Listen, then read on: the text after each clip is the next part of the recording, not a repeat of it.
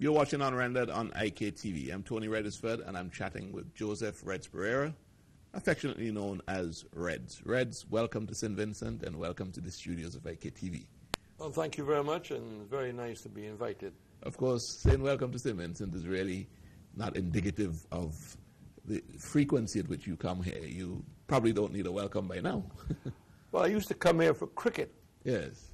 And I continue to come here for cricket. And then, of course, I joined the OECS. Mm-hmm. And I came much more often. I will come 6 times a year, or the case may be.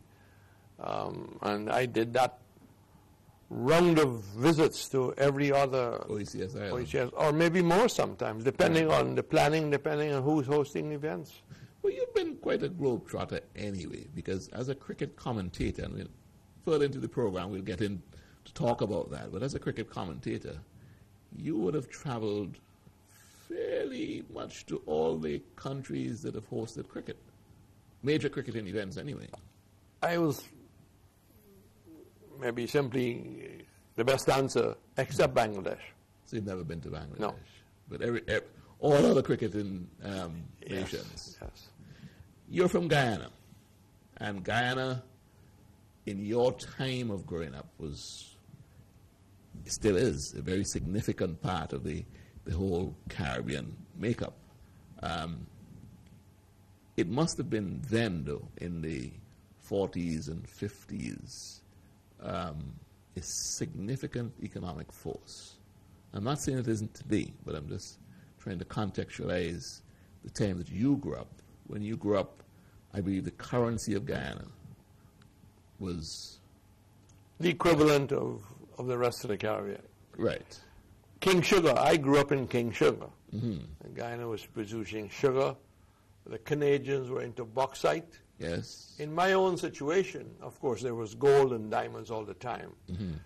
My own situation, my father was a farmer. Right. And we lived in the Essequibo region. And I live in one of the smaller rivers, or on one of the smaller rivers, called the Pomeroon. So the Pomeroon is like a tributary to the Essequibo. It's way up, like as if you're going off to Trinidad. Okay. And we lived on the Savannah side, and he was a farmer. Mm.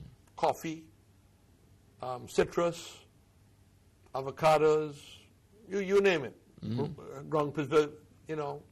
It was a land of plenty. And it was a very humble life. We had no fancy supporting costs in the house. My mother cooked a wood fire. Is that so? My bathroom was the river. We would scrub our skin with coconut husk, and when you eat the corn, you wouldn't throw it away. Right, that would be salt soap yes. around the neck. Yes. And that was it. You hardly wore shoes. Kerosene lamp.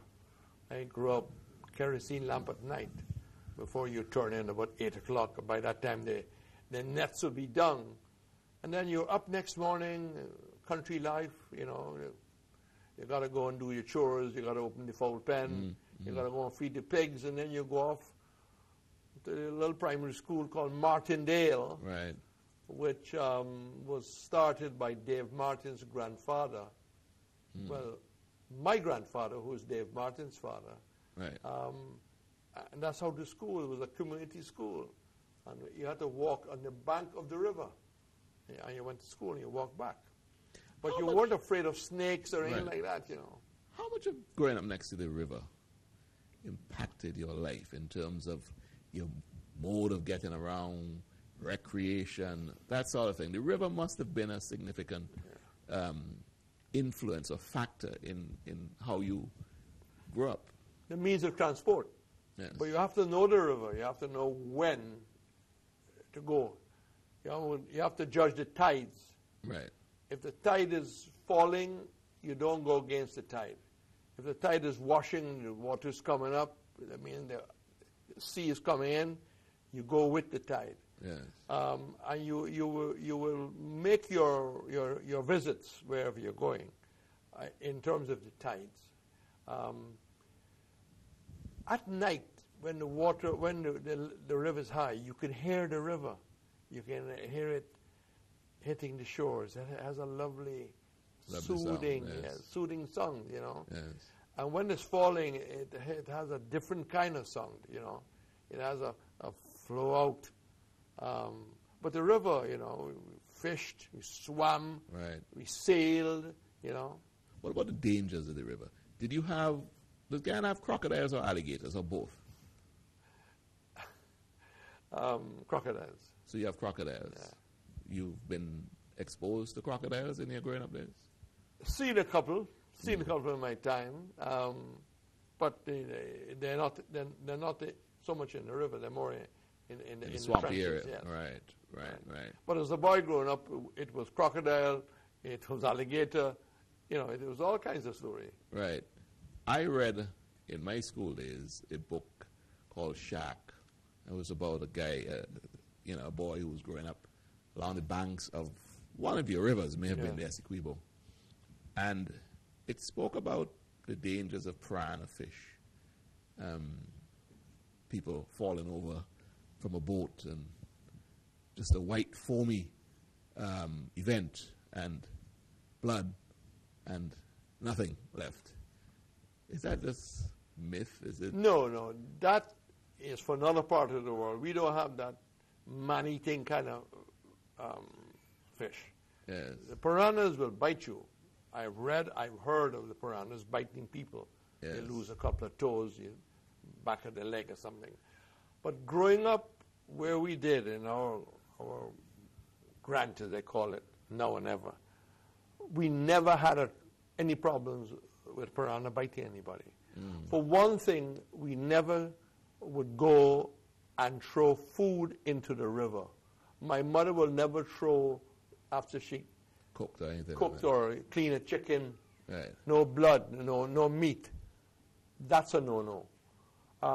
Why, when there is activity, motorboats coming in and going out, people splashing water, you do not get the piranhas. And that is what existed when we were growing up. Okay, I see. Yeah. But if it's still, you're looking for trouble. If you're throwing meat, you're looking for trouble. When people hear about the size of the Essequibo, and to put it to scale, you've got islands as big as Barbados, big as St. Vincent in the Essequibo.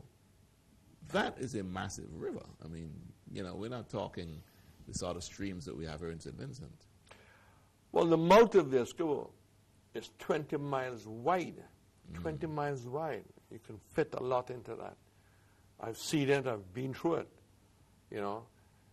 It is powerful, especially when the river when the tide is going out. It's powerful. Yes. The currents are massive. I've been across the Essequibo, but going maybe closer where the width is a lot narrower. Yes. You come across the river, go to Perreira, you take a boat, and you crisscross around the islands, and you go to Supanam, and then you cross, and you then take the car down to Charity, which was like the New York when I was growing up. Going to Charity, you saw the police station, there was a telephone, you will see a bus, it's going somewhere, somewhere beyond there's another life, and the case may be.